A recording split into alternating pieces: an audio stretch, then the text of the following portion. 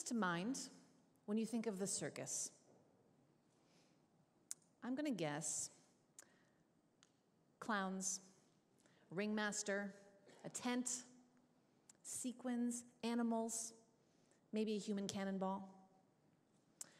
You probably don't think of contemporary performance art, of complex and expressive theatricality. You probably don't think of social change, of political commentary, of community transformation. But circus today can be all of these things.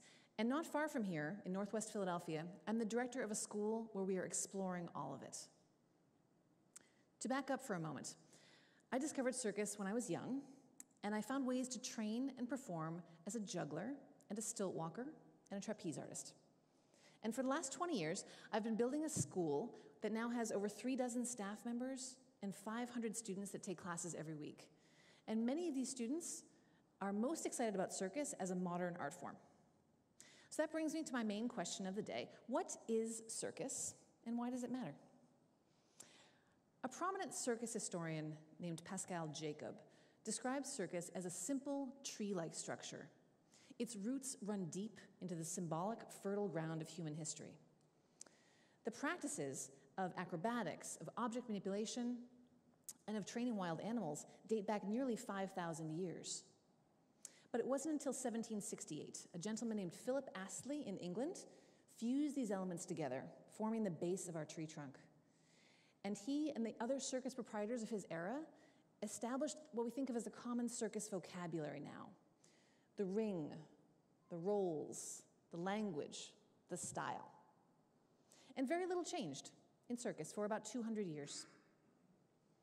Up until the 1970s, when amid the cultural transformations and revolutions of the time, circus began to undergo frequent, dramatic experiments. The branches began to extend. And this one circus that had a strict identified type branched out into many different expressions of a rich and diverse art form. So here we are in the branches. One of these branches maintains what we call a classical aesthetic. These are shows that still perform under tents with traditionally structured acts that often have a predictable but satisfying crescendo. And these shows may have animals. They often have traditional showmanship and costumes and gender roles.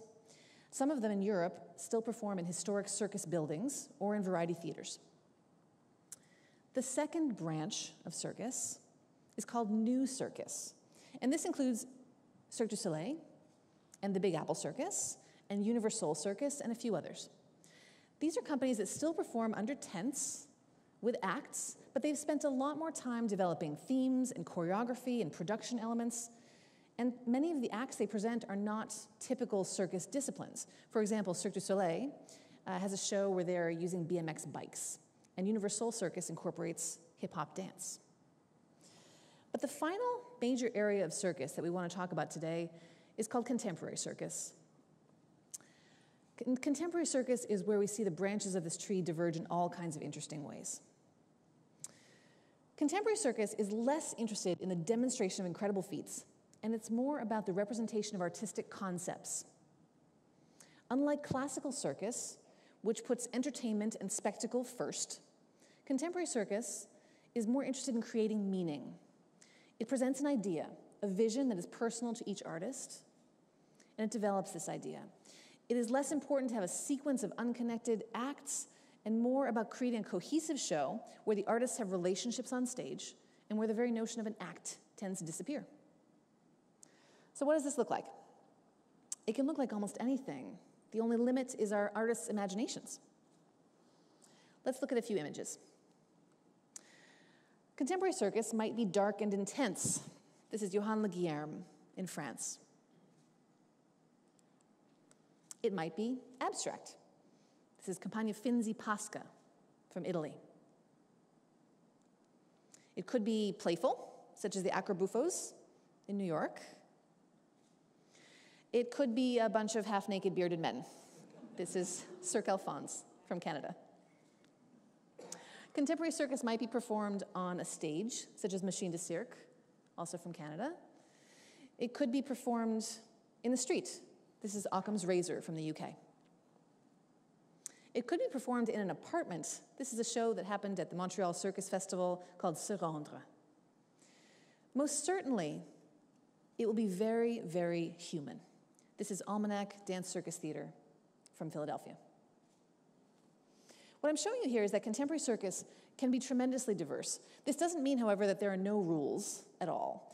For a show to be considered circus, it must have recognizable circus disciplines: acrobatics, aerials, equilibristics, or juggling. And for it to be considered a successful work, it needs to have elements of virtuosity, moments of physical achievement that take the audience's breath away. This is, after all, how circus began, and its essence lies here, in humans achieving what seemed impossible. This hand balancer is Megan Gendel in a show called Webs, and she's performing a piece to a spoken word text about sexual abuse. For many audiences, the text will resonate deeply. For some, it will be empowering. For others, it might be disturbing. And some people will just come to watch the hand balancing, and they will admire how she's working with the canes and imagine what it feels like in her body and wonder if they could do it themselves. And there will be a whole range of other reactions. But the important thing is, this audience came here to see acrobatics. They weren't particularly seeking out just any live show, and they weren't looking for work about sexual abuse, but they came because they know the thrill of watching circus arts. And that is a way in for many audiences. Here's another example. This is a company called Les Colporteurs from France, and they are a tight wire walking troupe. A husband and wife duo formed this company. And in the year 2000, the husband, Antoine, had a terrible fall from the high wire that left him partially paralyzed. He stepped back into a directing role with the company and created this show a few years later called The Filles sous la Neige, which he describes as a tribute to all those who are struggling with a handicap. On their website, they describe the show as an ethereal dance that recounts the transience and fragility of our existence, of mankind's wishful and awkward time on Earth. Not all circus shows today come with a heavy message. This is the Gandini Juggling Project from the UK, and this show Spring they describe as delving deeply into juggling as pure choreography. They're really interested in the combination between juggling and contemporary dance. Now, the school that I run has two branches. We have the Philadelphia School of Circus Arts, which is a recreational school offering classes every week for adults and kids. And then we have the professional program called Circadium. Circadium is a higher education program. It's a 3-year course that grants a diploma of circus arts. We formed Circadium in 2017 out of the growing understanding that formal education has been the key to the development of this art form in many other parts of the world. In Europe, in Australia, in Canada, and many parts of South America, they have thriving, government-recognized, degree-granting circus schools.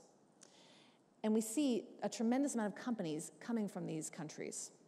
The incubation of young artists in schools like this, where they have the time and space to develop their own unique artistic voice and to create new work without the commercial pressure, is essential to the evolution of the art form. I have 29 students in Circadium this year, full-time students. And these are students who are utterly passionate about contemporary circus. For them, classical circus doesn't have a lot of relevance or interest. It feels a bit like a relic to them. But circus itself, the art form, the discipline, the challenge, this is what excites them. This is what drives them forwards. Our next challenge is to reach audiences with this new work. American audiences in particular have strong associations with circus as old-fashioned. They have an underlying worry about animal cruelty. And at best, they may think of circus as something that is fun for children. But invariably, when audiences come out to see contemporary circus, their minds are changed. They begin to connect the disciplines they see on stage with other things in art and in life. They watch relationships unfold on stage and discover that circus artists are speaking a very special physical language.